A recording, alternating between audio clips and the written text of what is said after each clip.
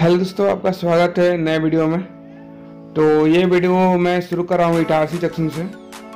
ये वीडियो पूरा एक ब्लॉग नहीं होने वाला है, बस आपको मैं एक नज़ारा दिखाने वाला हूँ जहाँ से मैं गुजरने वाला हूँ। फिलहाल अभी हूँ मैं पनवेल गोरखपुर में, पनवेल गोरखपुर एक्सप्रेस जो पनवेल से गोरखपुर जाती है और ये इटारसी से होते हुए हबीबगंज होते हुए निकलेगी। हबीबगंज होते हुए हमको हबीबगंज ही जाना है, तो मैं अभी उसी में ऑन बोर्ड हूँ।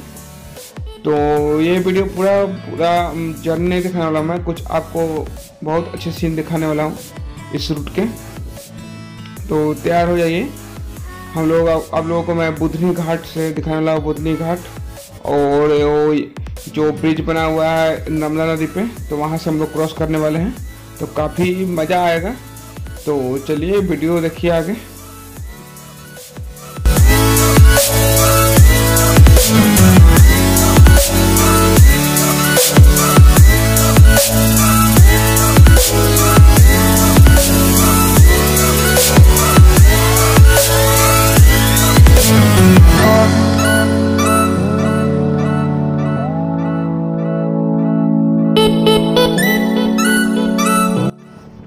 तो दोस्तों, हम अपने पहले स्टेशन को स्किप करने वाले हैं और ये जो स्टेशन है होशंगाबाद होने वाला है।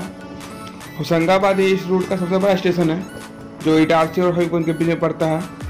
तो चलिए हम अपने स्किप को देखते हैं होशंगाबाद को, और मैं ज़्यादा बोलूँगा नहीं, अब बस आप स्किप एंजॉय कीजिए।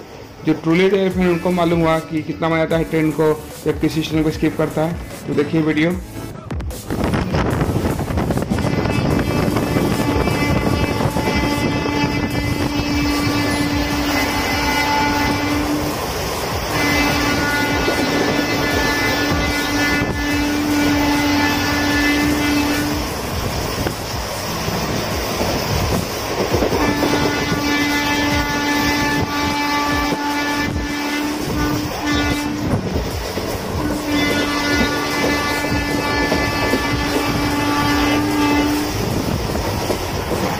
तो दोस्तों, आपसे मैं जिस बारे में बात कर रहा था वीडियो के शुरू में कि हम नर्मदा ब्रिज को क्रॉस करने वाले नर्मदा नदी को, तो देखिए नर्मदा नदी काफ़ी विशाल का नदी है और ब्रिज भी काफ़ी विशाल है।